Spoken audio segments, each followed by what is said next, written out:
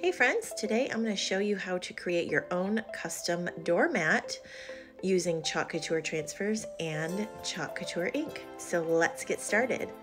So I'm starting with this gray mat that I found at, I believe I found this at Home Depot.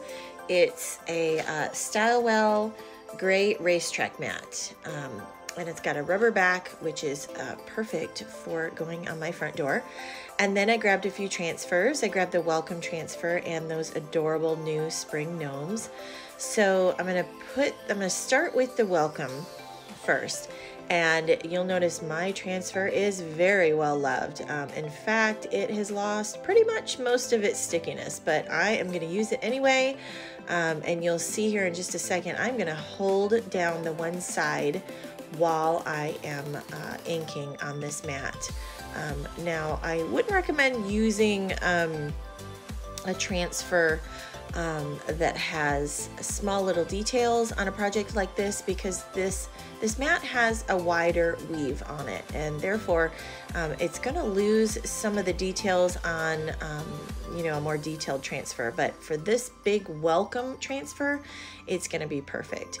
And like I said, my transfer has lost a lot of its stickiness, so I'm just holding onto the end and inking very carefully. And look at that, it turned out perfect. Oh my gosh, I'm so happy with this so far. So once I dried that, because I didn't want to smudge my ink, I'm going to use these adorable little gnomes, and I'm just going to ink the body right underneath.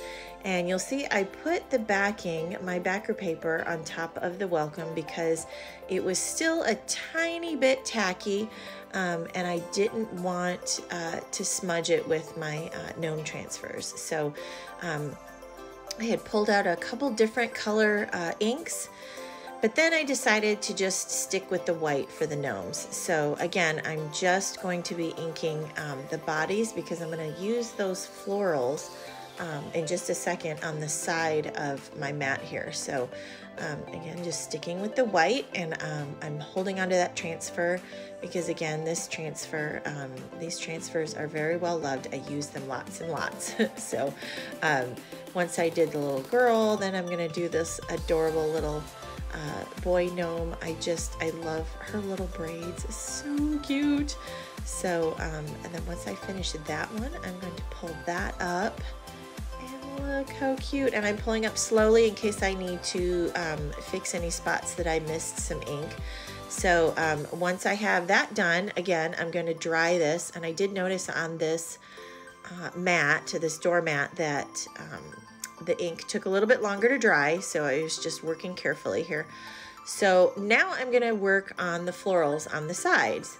And I haven't washed my transfer yet, which is why I am putting that backer paper underneath where I inked, because I don't want to smudge that white ink on my mat.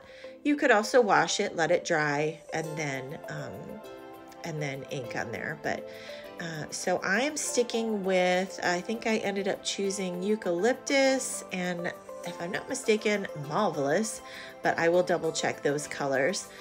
I didn't want anything super bright on my mat, so I really like the muted colors of these. So again, I'm just inking the floral part of it, and then I'm going to pull that up carefully. See, I got a little bit of white on there, but I'm okay with that. So then I'm moving to the other side, and again, I'm doing the same thing. I'm covering up that section of the transfer that I've already used, so that I don't get the white on the white ink on my doormat as I am inking those florals. And you'll notice that these colors aren't super bright.